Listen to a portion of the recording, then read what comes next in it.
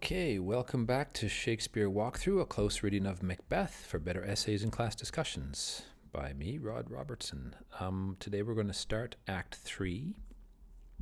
And just to recap briefly, at the end of Act 2, Duncan was found murdered. The two sons, Duncan's sons, took off to England and Ireland. And these old guys, Ross and an old man, witnessed horses eating each other. The wasteland has come to Scotland, and somebody's got to put it to rights, and we don't know who that's going to be yet. Okay, so could it be Banquo? It could be Banquo because we've already determined that he's a pretty decent guy. So it could be him. It's not, by the way, but it could be.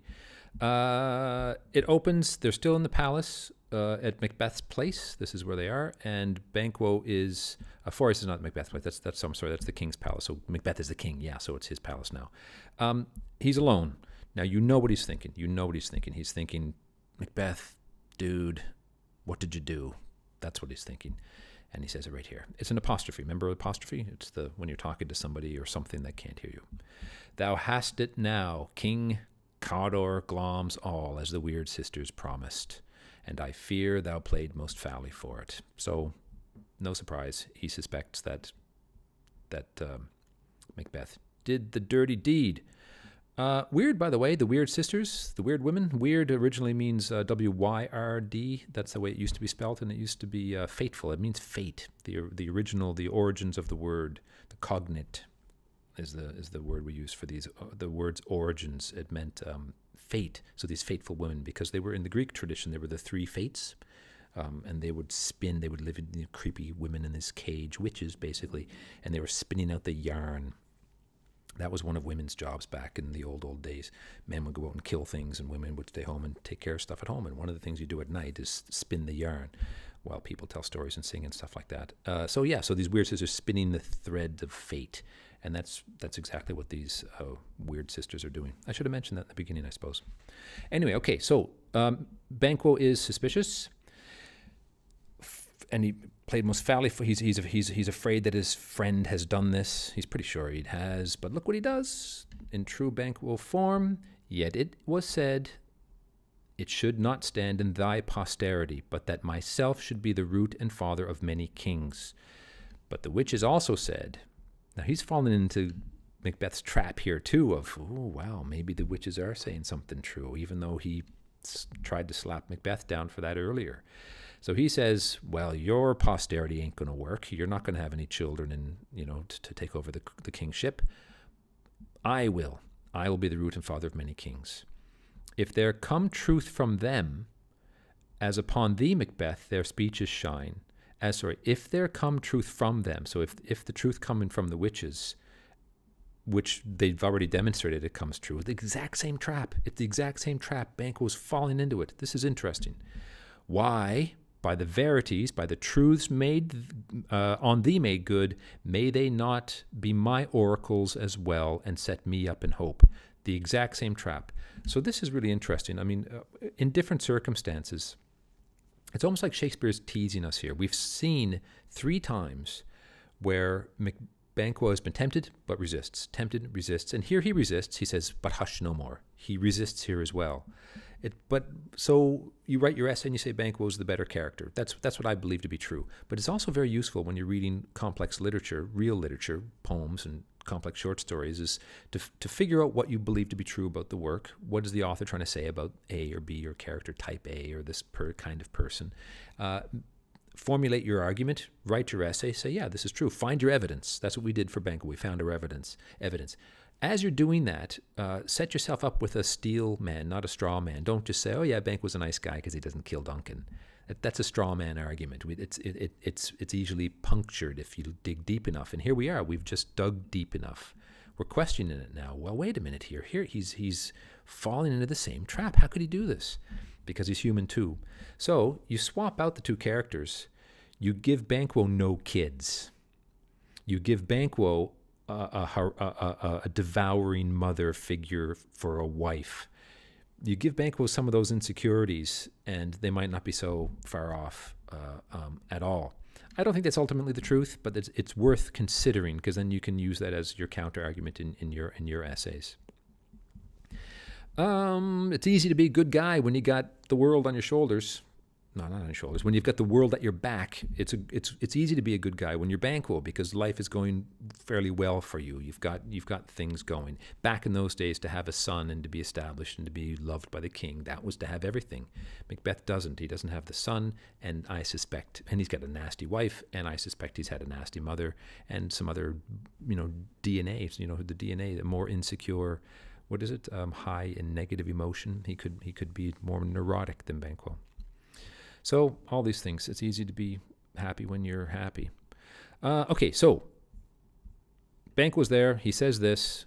We get some more. He's tempted, but he has the strength of character to resist again. But tempted, keep it in mind. Then enter the whole gang. Now it's kind of a party scene. They're getting, it's not the party scene, but they're getting ready for it. They see everybody's there. They say, yeah, we got a new king. We got a new era. Welcome the new era. Got to put the past in the past. Let's try to move forward. So there's all of this kind of positive emotion going around. Lady Macbeth is there. Macbeth is king, as queen. And then, of course, good old Lennox and Ross hanging around. Macbeth says, here's our chief guest. Banquo is the guy that sticks out in Macbeth's mind for good reason, as he'll lay out here shortly. Lady Macbeth says, we can't forget this guy. He's our chief. There'll be a gap in our great feast, so they're announcing a banquet tonight. It's the morning, and tonight at 7 o'clock there's going to be a big feast. Tonight we hold a solemn supper, sir, and we want you to be there. I'll request your presence. He plays the dutiful subject, and he says, of course, my duties are tied to you forever. They're knitted to you forever, so he's the dutiful subject. Probably kind of fake, obviously fake, because he suspects Macbeth of being a murderer. Ride you this afternoon. Are you going for a ride today? He says, yes, I'm going for a ride. That was a sport that they did. I don't think he's going on a mission or anything. It's what they did for fun. We should have else desired your good advice, which still hath been both grave and prosperous. So, it's too bad you're going today. I would have liked to chat with you today about some policy making, about some politics stuff, because your good advice is always valued in this day's council. But we'll do that tomorrow, no problem. Are you going far? Is it far you ride? Aye, my lord, I'm going to be gone all day, as will fill up the time twixt this and supper. So I'm going all the way from now till supper. If my horse go not my horse, the better. I must be aboard of the night for a couple of hours. So I might even be after dark, which is not always a wise thing to do, but I might be back like maybe 7:30, 8 o'clock or whatever. Fail not our feast. No, I won't, my lord, I will not.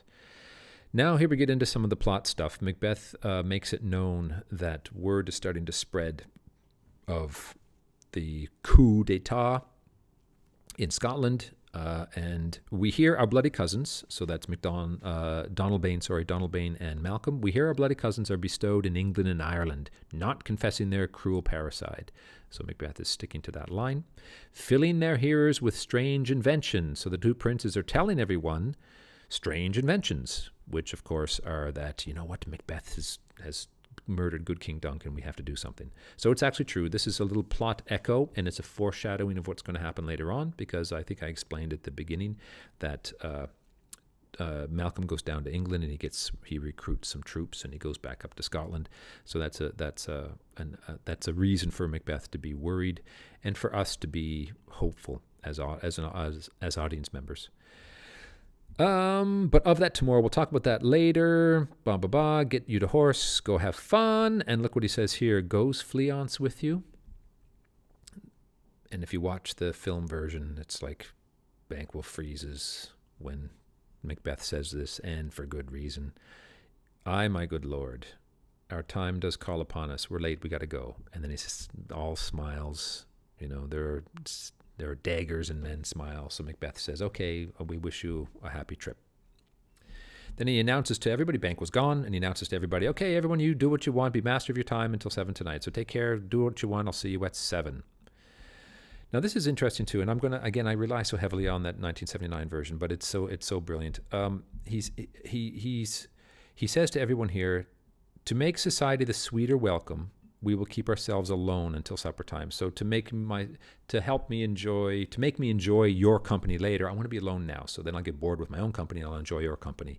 Lord Byron once said really wonderfully, it's this great quote for introverts. If you're an introvert, he said, I go out to get me an appetite for being alone. So you go to a party because then you get sick of parties and you just want to, and you enjoy your own company more. Anyway, this is a version of that. Anyway, okay. So, but in the director of that 1979 version, what they had Lady Macbeth do is that she was all, okay, all the guys are going to be gone and I can be alone with my husband for a few moments, because we haven't seen Lady Macbeth in very much here. So she wants to be with Macbeth, but then he turns to her, or he turns away from her, and he very cruelly just says, alone, meaning he doesn't want any company at all because he's got some nasty business to do. So that to me suggests that at least the directors of that particular film were thinking of increasing the evidence of the alienation and the isolation of the Horcruxes. Remember the Lord Voldemort who dehumanizes himself one by one, and he cuts himself off from the love and grace of good people. Okay, so everyone's gone, including Lady Macbeth, which would be all kind of weird, right? So why would you be alone? But anyway, he's got some nasty business to talk about. He says, attend those men our pleasure, are those men waiting for me? So what's happened is that he's invited some murderers to come in and he's going to hire them to go kill Banquo and Fleance. Yes, my lord, they're waiting outside the gate, bring them in. Now, your third soliloquy. So, wake up, ladies and gentlemen. You got to pay attention to this. The third soliloquy, and again, if I'm not mistaken, it comes right after he meets Banquo. Do you see? Banquo is the trigger because Banquo is able to cane. I talked briefly about this. I'm going to expand on it a little bit more. And remember, Cain is the weaker brother. Abel is the stronger brother, the more competent brother, the more accomplished brother, the better man. And that better manness creates resentment and bitterness in the weaker, in the lesser man. And so what happens is that Cain ends up killing Abel. It's in the biblical tradition, in the Christian tradition, it's the first murder of humankind, because Cain and Abel were the sons of Adam and Eve, I believe. I only know the basics, but it's a great story, and it explains this. Macbeth is actually it's basically this kind of story. It's a Cain and Abel story. So Macbeth recognizes and is judged by the mere presence of Banquo's superior nature. Now, as you'll see all throughout this is all about Banquo. He's railing about Banquo. It brings in, of course, the manhood theme, because Banquo is the real man because he has a son. Macbeth is not. Banquo is also the real man because he has greater strength of character, and Macbeth knows it. He senses it. And so Banquo doesn't even have to say anything. It's just the fact that Banquo exists gnaws at Macbeth, and he wants to destroy it. Well, just to prove the manhood theme, this puts the nail in the coffin of the manhood theme, by the way. It's just on and on. He's just obsessed with with siring male heirs. Line of kings, Macbeth has a fruitless crown, a barren scepter. Barren means you don't have any children, so the scepter of the kingship has no son to go with it. Unlineal hand, it's not my line, no son of mine. Banquo's issue, the thing that comes from Banquo, which is his son. For Banquo's sons, for them, only for them have I killed Duncan, to make them kings, the seed of Banquo kings. It gets a little bit gross there, but that's it. There it is. It's the manhood theme. Henry VIII. Look up King Henry VIII. He was willing to kill wives and divorce them and change the whole course of English history for the sake of having male heirs. So that's what today we call it toxic masculinity. It's a bit of a tired phrase, but in certain individuals, it's certainly the case. All right, so we got to go line by line. You already know a little bit about it, but here we go. To be thus is nothing but to be safely thus. So he's alone now, and he says, to be king is nothing unless I'm safely king. So also the theme, of course, the paranoia of the tyrant. Look at history. You get to the top by stabbing someone in the back. You spend the rest of your time on the throne, looking over your shoulder, waiting for the someone to stab you in the back, because apparently you understand very clearly that apparently that's the way you get power. So you're just waiting for somebody to kill you. So in order to prevent that, you kill everybody around you. Look at history. Look at Stalin in the Soviet Union. The purges, Stalin's purges. He knew what it took to get to the top, and he was waiting for some other punk to come up and try to do it to him. So he got proactive, and he just killed everybody around him. I know very little about that, but I know that. So, but look it up. Our fears in Banquo stick deep. Yeah, you're right, they do, because Banquo is the better man. You are the Cain, Banquo is the Abel, and you know it, and it drives you crazy. And in his royalty of nature reigns that which would be feared. It's not even so much the knife in the back. It really, really isn't. It's the fact that he's royal of nature, that Macbeth knows that he's the lesser, weaker, more pathetic man, and he can't stomach it. So he mentions 3 things about Banquo here. 1, that he's brave. 2, more importantly perhaps, that is because Macbeth is brave, just as brave, probably more brave because he's more honored than Banquo for his deeds. But here's the kicker, he's wiser. And also similarly ambitious. That's the big question that we half answered up top. Maybe not identically ambitious, but similarly ambitious for sure. Okay, so 'tis much he dares, and to that dauntless temper of his mind he hath a wisdom that doth guide his valor to act in safety. So he's a lot smarter than Macbeth. He has the cool hand, a cooler hand than Macbeth. Macbeth is foolish, and he acts in a foolish way, and Macbeth seems to know it here. So Banquo dares to do a lot. He dares much, and into his fearless frame of mind, temper of mind, he's wise enough to let his wisdom guide his actions and to act in safety. There is none but he whose being I do fear. So there's nobody else that I'm afraid of. Well, that's going to shift, of course, because he gets rid of Banquo and the next guy comes up and he'll say the exact same thing about the next guy. So there's the Stalin effect. And under him my genius is rebuked, as it is said Mark Antony's was by Caesar. So a similar thing, this whole Stalin thing appeared, there you go, in ancient Rome. We can even go back further than the Soviet Union, which was about 100 years ago. Yeah, so the same kind of thing. Mark Antony, Caesar was the king. Caesar means king, so Caesar was the king, Julius Caesar, and Mark Antony was the better man, and he won the day. So Macbeth is worried about that. Banquo chid the sisters. So now we get into projection territory, where you remember back in this when they met the weird sisters, and Banquo said, "Hey, you spoke to Macbeth, and he's freaking out over there. How about me? Do you have any good news for me?" So Macbeth remembers that. He noticed that. And so what happens here is the projection. What we have inside of us, we project outwardly. If we have goodness in us, we tend to see good, which is dangerous because then you can be naive and stupid and you think everybody's good, and they're not all good, of course. But if you're corrupt inside, then you see corruption in everybody else, and that's equally bad, maybe even worse. We see what we expect to see, what we want to see, the way we are aligned in the world. If we are aligned to negativity, we see negativity everywhere. Macbeth sees his own corrupt ambition in Banquo's questions. But he's not entirely wrong, is he? He's not entirely wrong. So there's the kicker. Shakespeare never leaves us alone. He always says, yeah, you know that this is true. I've just shown you that's true, and it makes sense to you, so you believe it. But there's also this, and he throws in all these curveballs that make us... It ruins our essays, because we write an argument and we think it's solid, and then we read another line and we say, oh, wait a minute, that kind of contradicts what I just said. So what do you do with your essay? Do you throw it away? No, you don't. You put it in as a counter-argument, as kind of a caveat. You throw it in and say, yes, there's a little bit of yes, but that you can include in here, because you're talking about human beings, and you're talking about the most brilliant, penetrating, complex depiction of what it means to be human when you're reading Shakespeare. People like Shakespeare. He wasn't the only one that did it, but he might have been one of the best.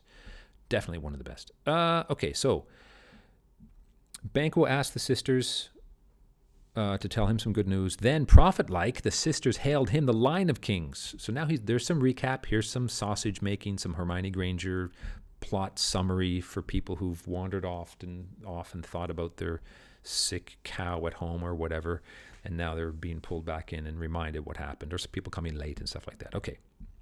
They hailed him father of a line of kings, and upon my head they placed a fruitless crown. It's just a crown, and it's going to die with me. There's no fruit to allow the next generation to come up. And put a barren scepter in my grip. Barren is for the woman. If a woman is barren, that means she can't have children. There's a rebuke of Lady Macbeth, but he never rebukes her. No, sir. Thence to be wrenched by an unlineal hand, no son of mine succeeding. So I've got the scepter of the kingship, but it's going to be taken away from me by an unlineal hand, not my own line. If it be so, if that's the case, then for Banquo's issue have I filed my mind, have I soiled my mind, have I polluted my mind for Banquo's kids, for them, the gracious Duncan, have I murdered. I've put rancors in the vessel of my peace. I've poisoned my own peace, only for them. And mine eternal jewel, my soul, I have given to the common enemy of man, the devil, to make them kings, the seed of Banquo kings. Ugh, bitter, bitter. And watch a good actor do this. Watch Ian McKellen do this. Wow, it's just rotting his brain. Well, look what happens. Well, before I go there, I just want to talk about this a little bit. Yeah, so there's a manhood, fine. We've already talked about that. Strong moral sense. This is true too. Look at this. The words gracious Duncan. I can't ignore that word. Shakespeare didn't have to use that word. I might have mentioned earlier a trick that I use with my students, the why A, why not B trick. When you're doing analysis, you look at every line and say, why is it gracious, and why doesn't it just say Duncan? Why is it gracious and just not good? There's a reason for it. Gracious it's a lovely word. It's a tender word. It's a holy word. It's a word associated with the grace of God, and so it tells me that that is first and foremost in Macbeth's mind when he's thinking of Duncan, and he knows what he's done. He really knows what he's done. He knows he's aligned himself to the devil, and he's not that kind of guy. So to go back to what we've talked about many times, the wrong person for the job. He's not the sociopath he would like to be. No, he wouldn't like to be. I don't know. He screws himself up. Okay, so what do these guys do? What do these weak cane guys do when they're pushed to the wall? Rather than let that happen, come fate into the list and champion me to the utterance. So he says, he throws caution to the wind. He says, okay, screw it all. Nihilism. We got some more nihilism stuff coming up here, but we'll talk about that. This is a nihilistic play. I think I might have mentioned it before, but it's a nasty nihilism. By the way, is probably the worst of all mental states you can have. It's so destructive of the self and of those around you. So beware of it. Rather than that, come fate into the list, he throws caution to the wind and champion me into the utterance. I'm going to do whatever I have to do to prevent Banquo's sons from becoming kings. Who's there? So here it is, the tyrant's willingness to destroy the world to support his own ego. Like Stalin, Hitler, I don't know, Kim Jong-un, whoever. Just close your eyes and pick a tyrant. Okay, so the two murderers come in, and he has a meeting with the two murderers, which is kind of a weird meeting, by the way. It's I find it kind of odd. Look at all this explanation. You got two murderers come in, and Macbeth has to give them a simple job. You know Banquo, right? Yes, sir. Go kill him. You know what Banquo's son looks like? No. We'll find out and kill the son too. If you're a self-confident king with no checks and balances on your power, you just snap your fingers and stuff happens. Well, he goes into these long, long speeches. Look at them all. He goes into all these long speeches trying to prove something, try to explain this stuff to the murderers. It's crazy. It's really, and it's actually kind of irritating because the plot is dead now because we're waiting for the action to go on. But he goes on and on and on. So again, I asked the question, why A, why not B? Why does Shakespeare do this and not do this? And one of the reasons I came up with was there's a little bit of thematic stuff that gets revealed that's actually very, very, very important. But he could have done it much more economically. The root cause of evil here, which I'll get to in a second. I think it's partly this. Macbeth is insecure, and an insecure person feels he has to justify himself. If you're a swaggering, top alpha guy or woman, you don't have to prove yourself to anybody. You don't have to explain yourself to anybody. You just do it. So these insecure people, it's strange that Macbeth, the king, feels the need to explain his actions to the murderers. He's trying to convince himself that Banquo deserves to die. So this is the other thing. So there's the insecurity thing. But also look at this. We lie better if we can convince ourselves of the lies. It is true. So he goes out of his way here to convince these murderers that Banquo did something bad to them, so that they deserve to die. So perhaps there's a little bit of that in there, that Macbeth is trying to convince himself that Banquo deserves to die. That's a little bit of a weak argument, but I don't know. You figure out something else, and you let me know in the comments. Okay, so they all sit down, the three of them, two murderers and Macbeth, and he says, well, now, have you considered my speeches? Did you hear what I said? Do you remember what I said before? Have you thought about what I told you last time? Know that it was he in times past that held you under such fortune. So what he's saying is that I told you last week or whatever that Macbeth, that Banquo was the guy that screwed up your life, that caused you to go to jail, I'm assuming, because they're murderers or whatever, which you thought had been me. So you thought that I'm the one who put you in jail. You thought that I was the one that ruined your life, but it was actually Macbeth. It was actually Banquo. Even an idiot, he says, would understand that it's Banquo. So he's being a little bit rude there. Yeah, sir. Yeah, you told us that. You made it known to us. I did, and I went further. And this is our second meeting. Do you find your patience so predominant in your nature that you can let this go? So you were wronged. Your life was ruined by this guy. And are you going to sit by and let this happen? Are you so gospeled to pray for this good man and for his issue, for his son, whose heavy hand hath bowed you to the grave and beggared yours forever? So he's basically saying the old Marty McFly, that's the guy's name from Back to the Future, when the bully guy says, what are you, chicken?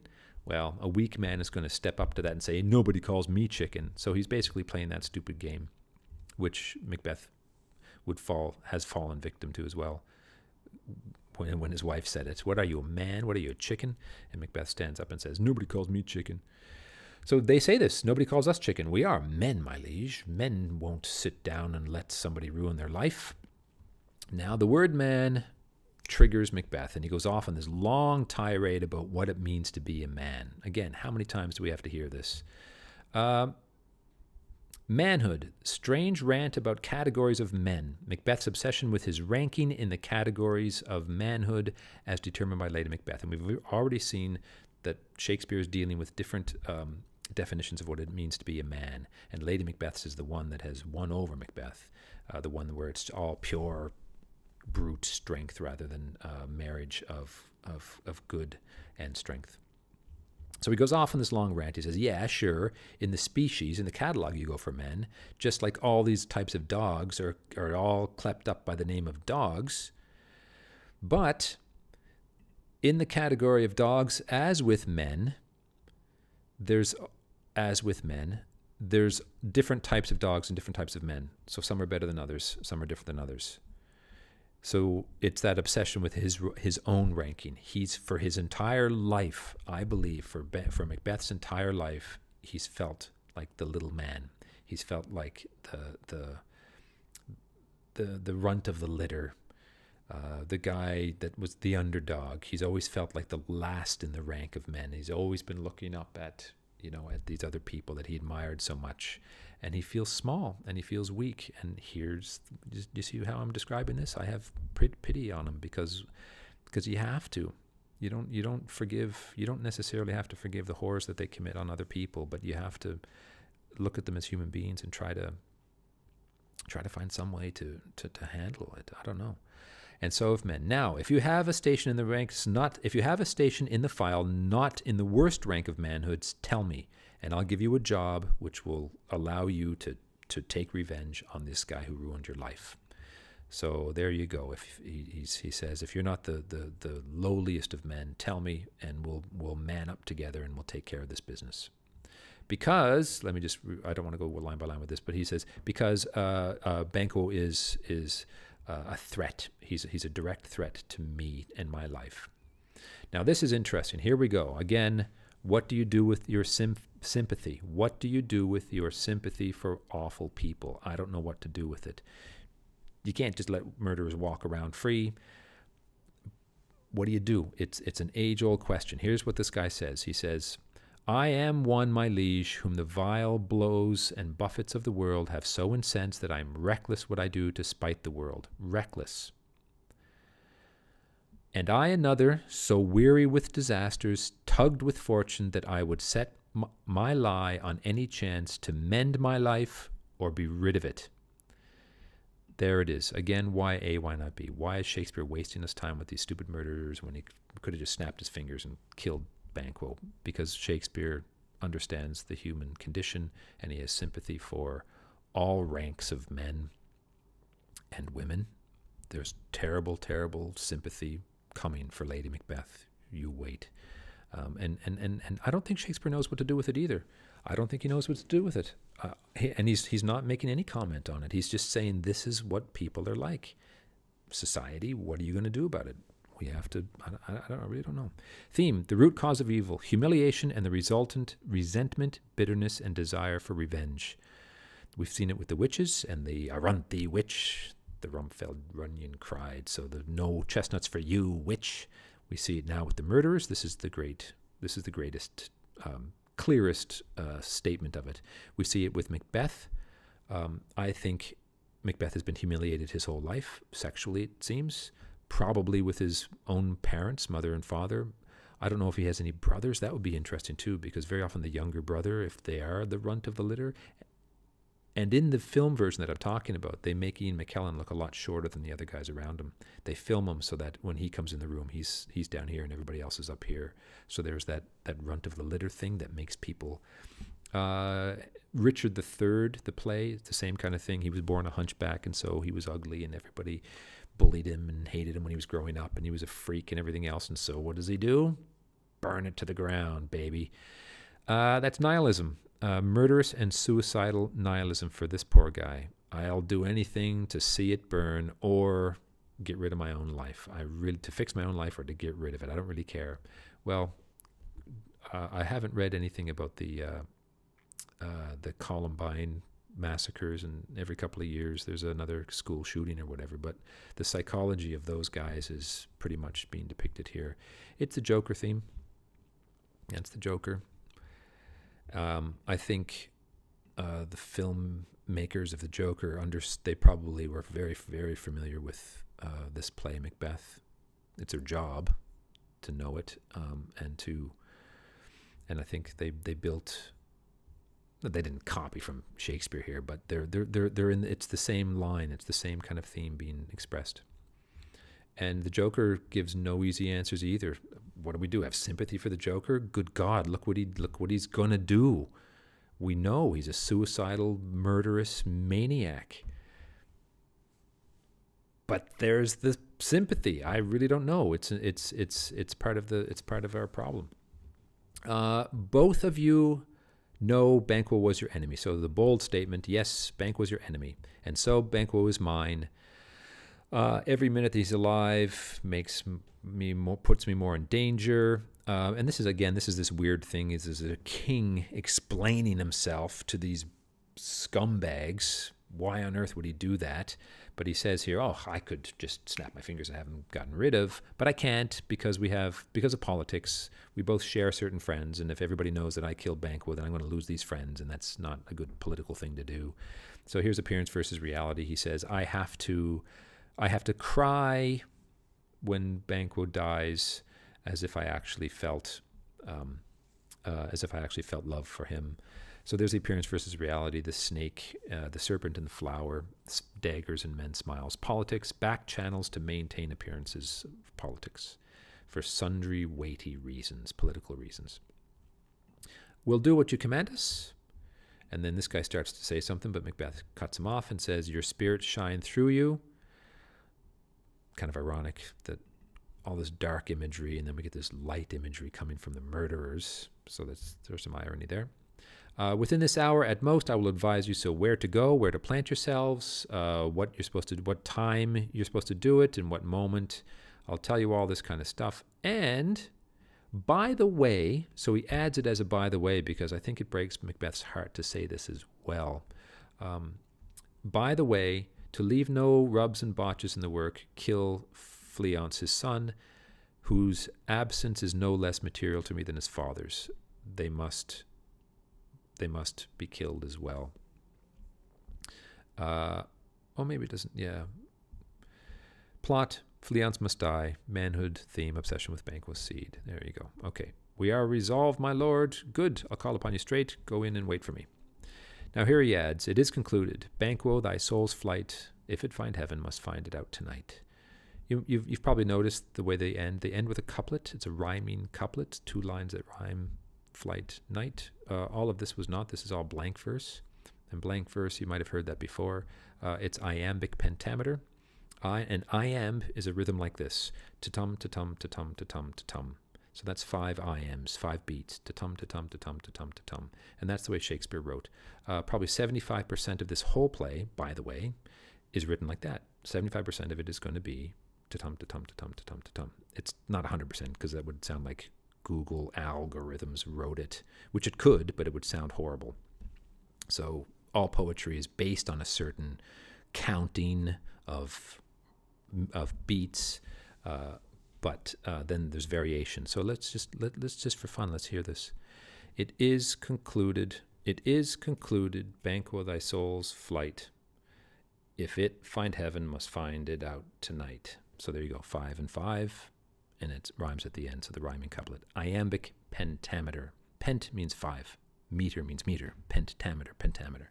So there you go. It's actually kind of neat. And once you start to see it, it's not so hard. This is stuff that teachers want you to remember for tests and stuff like that.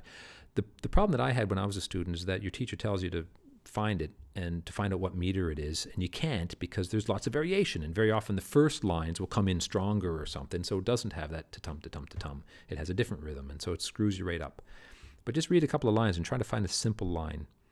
Like, these are pretty simple. Try to find a few simple ones, and then you'll get the sense of it.